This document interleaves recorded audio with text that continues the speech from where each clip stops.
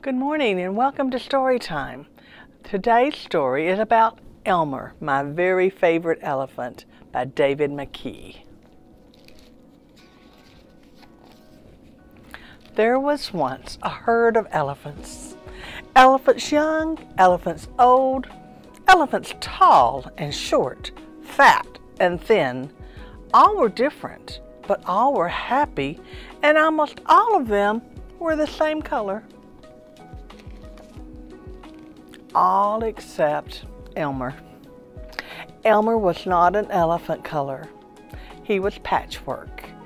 Elmer was yellow and orange and red and pink and purple and blue and green and black and white. All of those colors. It was Elmer who kept the other elephants happy. Their games and jokes were always his idea. If an elephant was laughing, the cause was usually Elmer.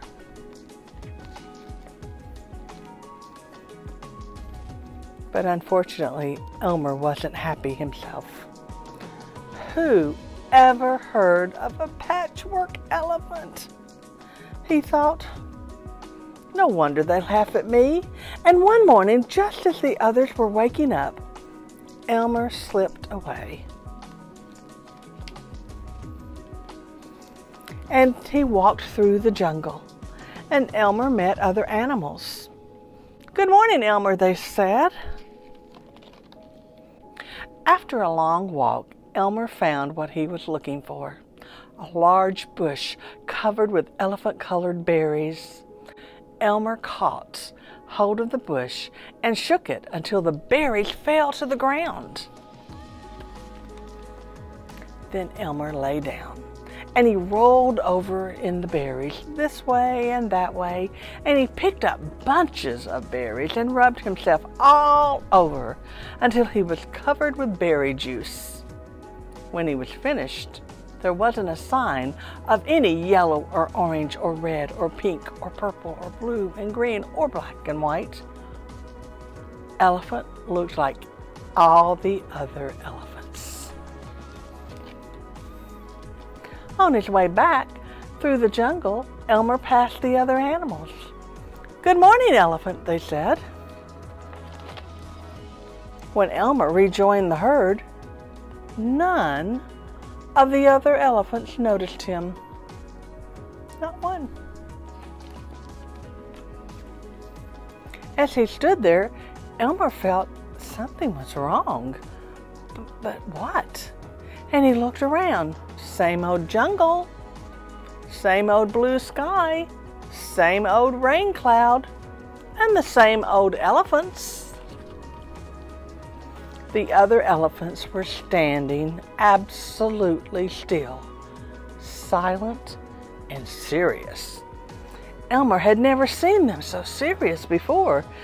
It made him want to laugh, and finally he could bear it no longer, and he lifted his trunk, and at the top of his voice, he shouted,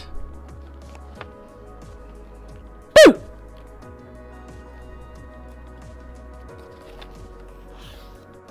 The other elephants jumped in surprise. Elmer was helpless with laughter. Then the others began to laugh.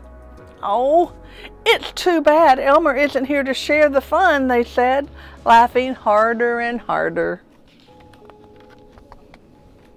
And then the rain cloud burst.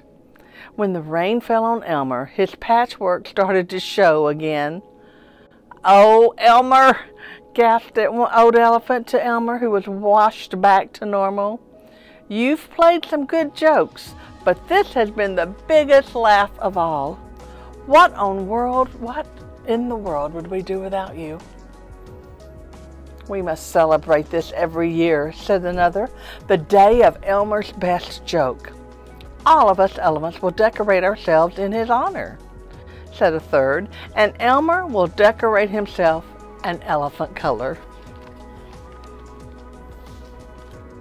And one day each year, the elephants color themselves yellow or orange or red or pink or purple or blue or green or black or white. And they have a parade. If you happen to see an elephant in Elmer's Day Parade who is an ordinary elephant, color you know, that will be Elmer. And that is the story of Elmer.